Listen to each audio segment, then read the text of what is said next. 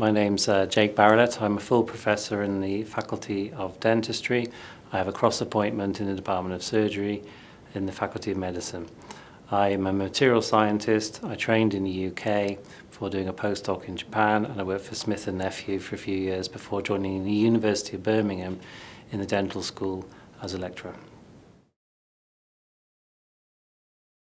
I work in the area of biomaterials. I'm interested in the interaction of materials with the body.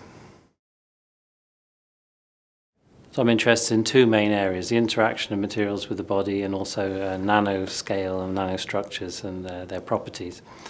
So there's a lot that's still not known about the way materials interact with the body and how they can accelerate and enhance healing. And also the body itself, there's a lot of structures that are at the nanoscale that teach us a lot about how other materials that are not biomaterials can be processed in new and very exciting ways. Well, I work with a small but very efficient team, and we're very productive. We mainly do lab-based work, lots of in vitro work, mechanical testing, chemical characterization. So to some extent it's materials chemistry, on the other hand it's pure biomaterials. I try to give my students freedom and allow them to try new techniques they're not familiar with where possible, and I try and allow them to learn as much as they can.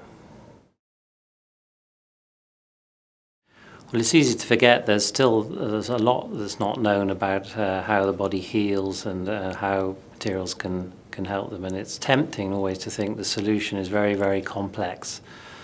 But there are a lot of very simple phenomena that are still not understood, and if we can understand those, then that can really find us an easy way to help new treatments and new approaches to healing.